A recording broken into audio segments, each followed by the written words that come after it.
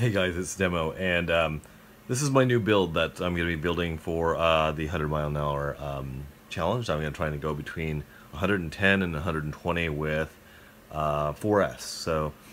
So I went and took this out for a test flight yesterday, and I had something really weird happen. Now don't worry, this is not crashed, it's just taken apart. I didn't have any crashes, besides when the Phantom owner turned on his quad right next to me and blew me out of the air. It's kind of a funny story, but so I was flying this around, and you guys are going to see a video of this in just a second, and I was getting fail-safes, and I've never had a fail-safe with the Lemon RXs. I've flown them really far, and I just have this in a new frame, and this is basically all the parts that were taken over from an MRM Reaper onto this frame, not including the motors, of course. The motors are what I'm testing here. So I was really perplexed to why this thing was fail-safing, and I would, in one flight, fail-safed about 3 times or so, or what I thought was a fail-safe. So I'm going to tell you guys what actually happened. So I did the first flight, and I was like, wow, this is really weird, so I put another battery into it. I thought, you know, I will just kind of fly it around and see what would happen. I got one fail-safe, and it was very perplexing. I could have swore it was a fail-safe, but it wasn't a fail-safe. It was actually my power cable. Because this was a fairly short lead, you can see that this positive lead is really, really short. That's because there was a break in this line right here. You won't be able to see it, but basically there was just a leftover nub left on my board, and this. So basically it was making intermittent contact. I think there was just probably a few strands of hairs that was conducting power through my board, which is pretty crazy. So basically, I'd be flying up, and then it would lose contact, and it wouldn't fail safe, but it would just stop having control for a second, and then I would keep flying. And why my video didn't cut out is very, very strange. It may have been because I had one of these caps on the board. I don't exactly know how these work, but that may be the reason why my video did not cut out. It might have had a little extra stored energy in there. So, needless to say, I'm going to put a new battery lead on there. I'm going to make it a little bit longer. So this lead was probably plugged into about at least 100 times. I've had at least 100 flights on this thing. So I would always have to take the cable. I would always have to twist it a little bit to get the battery plugged in. So I'm going to make these leads a little bit longer, not quite as long as this. But all right, so if you guys want to see what losing power midway through your flight and really being confused is, here it is.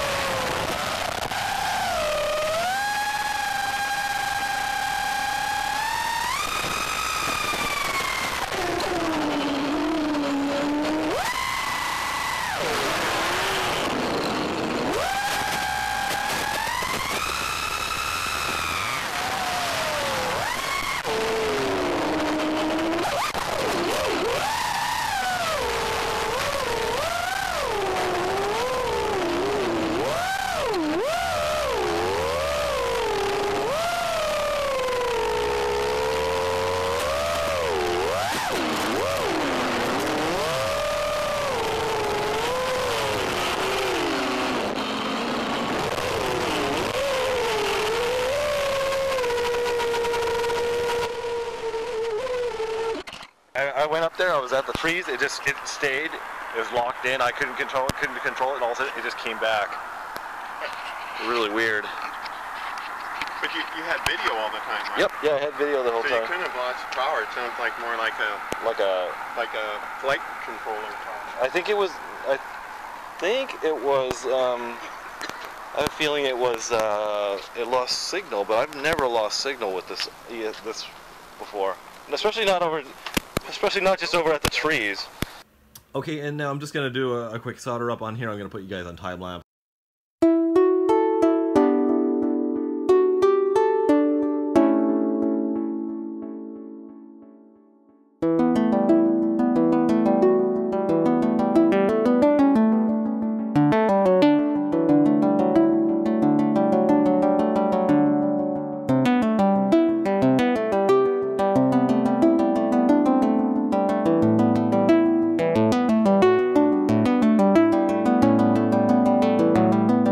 Okay guys, I'm done soldering the new connector, and I also had the cap that I have in here. I'm just going to do a little close up here so you guys can see what I have going on.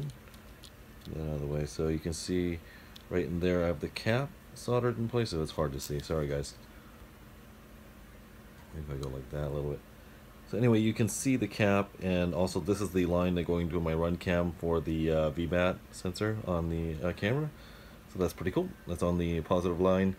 Anyway, I'm going to get this thing up and running pretty soon. I'm going to do some test runs. And just to reiterate, guys, this is why you do checks and checks and checks and checks before you actually go for a 100-mile-an-hour run. Or, for that matter, in any airplane or quad, you have to test first. You have to be safe. This is a dangerous weapon if you hit it into somebody, or if you had a fail-safe or a power failure at the wrong time. So you want to be really, really careful, and that's what I'm doing here. So anyway, guys, thanks for joining me for that video, and I'm done for the day. Thank you so much. Bye.